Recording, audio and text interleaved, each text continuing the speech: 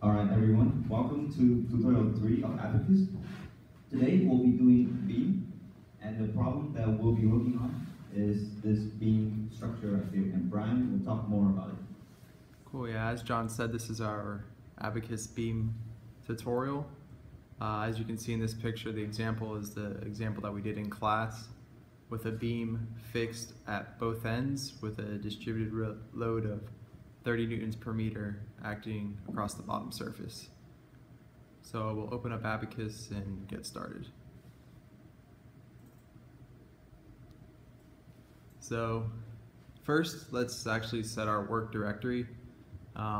This is something we should be doing at the start of every assignment. So you just go to File, Set Work Directory, and just create whatever folder you want to save all your jobs in. So for this one, we'll name it something like Beam Lecture.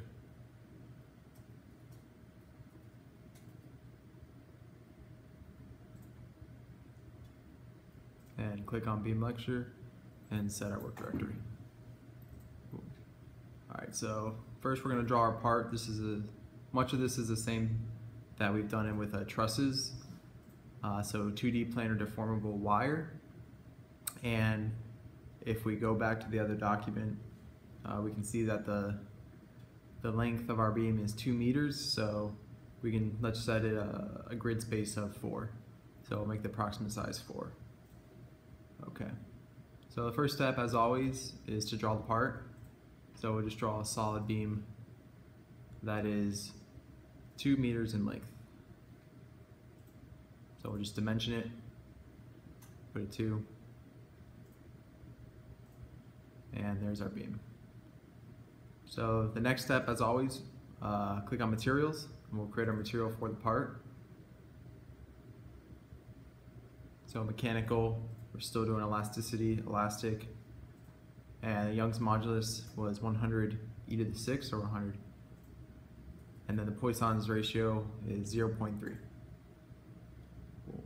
So this is the part that is different from trusses. So with trusses, we didn't actually define the shape of our cross-section because only the cross-sectional area mattered since it was in tension and compression. However, for beams, the moment of inertia of the cross-section matters. So what we're going to do is we're going to go to sections to create our section, and we're going to do beam and keep it as beam since we are doing that. And then click on this little icon. It has a couple arrows with an orange grid, and this is how we're going to create our profile or create our cross-sectional shape for the beam. So for this example, we have a circular beam, and click continue, and it's going to ask us to define the radius of the cross-section, and the radius was 0.2 meters. So click OK. So we have now created a section with a certain cross-section and a cross-sectional area. So now, as we did with trusses, you go to assign section, and then assign the section to the whole part. Click done, and I'll just use the same cross-section that we just created. And this is another new step using beams. So now we need to define a beam orientation. The beam orientation is used for your bending and moment diagrams. If you go into the PowerPoint, it explains which direction you should choose. In this lecture, we're not going to be going over bending and moment diagrams, we're just going to be analyzing stresses, so the orientation does not particularly matter, so you can just highlight the whole surface, click done, and you'll see our beam orientation in the N1 direction is 0, 0, -1. When you're just trying to find the stresses, you can just keep this default direction and click OK, but like I said, refer to the PowerPoint if you're trying to create a bending moment diagram or shear diagram, because it will flip the direction of your diagram based on the beam orientation that you have chosen. Okay? So we've now defined our beam orientation.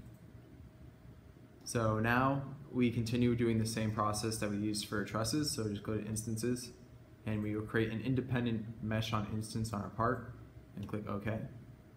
Make sure you don't create 2 instances, otherwise you will not be able to run your job. So if you do get the error, you can just go in and delete one. But here we just created 1 instance. So now we're going to apply our boundary and our loading conditions. So we go to create a step, and a static linear perturbation procedure type. So we go to static linear perturbation, click OK. And we have now created our step. Now we need to define our initial boundary conditions. And as I said earlier, it's fixed at both ends. So you can do symmetry, anti-symmetry for this case since it is a symmetric boundary condition, or you could do displacement rotation as we've done before and just fix it in all directions. So we'll do the symmetry for this example just to show you how it works. So just click both points, hold shift to select both points, click done. And we're going to do encastrate, which as you can see says U1 is equal to U2 equal to U3 equal to U1, UR2, UR3. Basically it's saying it's fixing in the XY direction and it can't rotate either and sets them all equal to 0. So click OK, and we have applied our boundary condition at both points as you can see. So now we need to define our initial loading condition. So unlike we were doing with trusses, we're going to have a pressure load across the surface since it is a distributed load. So we're no longer using concentrated force. You may get a moment applied to it, and you may be able to apply a moment. However, for your homework, a pressure load will do. So just click on pressure, OK, and then select the surface that you want to apply the pressure load. And you'll see here, I'll give you two directions to specify which direction you want to put your pressure load in. So if we click yellow, it's the upwards direction, and now we can enter our magnitude of 30 newtons per meter. However, if you did just select the default, which is down, and then you put negative 30, it would make a load going up, but either works. And here you can see that we do have a distributed load across the bottom surface. Cool. So now that we have defined our load, we need to go create our mesh. So if you go to module, mesh, and then mesh element type, we'll create the element that we're using. So highlight the whole section. And unlike before, we're just going to keep the family as beam. And there are two beam types that you can choose, which is shear flexible, which is this B21 and 2 node linear beam in a plane, or you can click qubit formulation and you'll get a B32. And this is just a little bit more accurate. Go ahead and click it, John, to show them. So this is a 2 node cubic beam in a plane. So this one's a little bit more accurate. However, for this example, and most examples are doing in class, both work just as fine. So we'll just do the regular shear flexible 2 node linear beam in a plane. So click OK. Click done. So now we're gonna seat our part. And with trusses, remember we made one element for the entire part.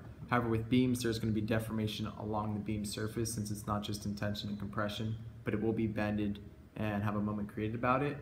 So usually the default approximate global size will do. However, you can't increase it or decrease the global size to get a finer mesh. So if we do 0.1 and click OK, apply, you can see. Actually, let's go ahead and open that up again so we can see what.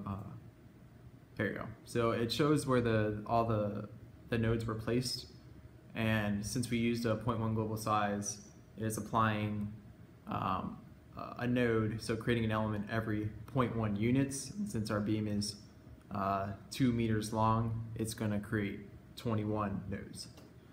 So click OK, and this will do. If you did a global size of 0.2, you'll find the result is pretty much the same since this is a simple example. So now we need to mesh our instance. So mesh instance and OK.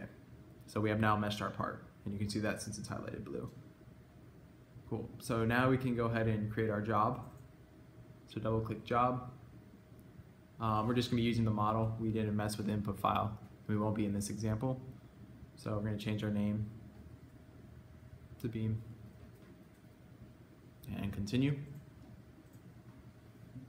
Okay. And now we can just submit the job for analysis.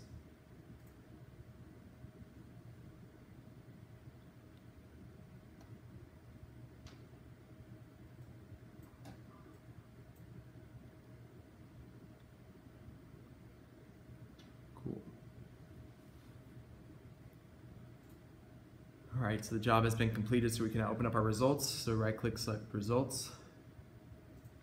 And all Alright, we just click the deform plot shape, and this is showing the stresses along the beam.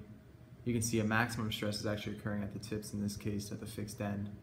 And if you want, you can go to contours and show the deformation on both the undeformed and compared to the deformed geometry. So as you can see here, plot contours on both shapes, and that's how that works. And if you wanted to do a field output report to choose what type of stress you can do, you can go to report field output, and we have position, select integration point, and this is going to integrate the stresses across the surface to get a more accurate result. And we can choose sigma xx, you can choose max principal, whatever is specified or whatever Dr. Chen asked for, so click apply. And this will be appended to our ABAQUS RPT file. And if we want to view the nodal displacements, which you'll probably have to do in your homework, go ahead and go to position unique nodal, click U spatial displacement, and this will show the magnitude and displacements in the XY direction. So apply. Okay. And we can open up our ABAQUS RPT file. So we'll go to the work directory folder where we saved it earlier.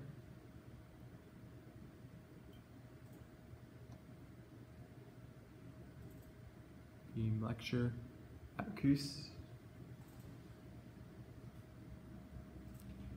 Cool. So here it shows, it labels all the elements, and since we created 20 elements, as we stated earlier, it's showing the stress in each of those elements. And if we scroll down, we will see our displacement at each of those nodes as well. So let's say we're trying to find the maximum displacement at the center of the beam. You would want to actually create a node in the part that lies on the center of the beam, and then that will be the maximum displacement. But this one is showing the maximum displacement at each of the nodes that we created when we seeded the element. So it's showing a maximum of 13.4 10 to the -6 meters in this example. And that concludes our beam lecture.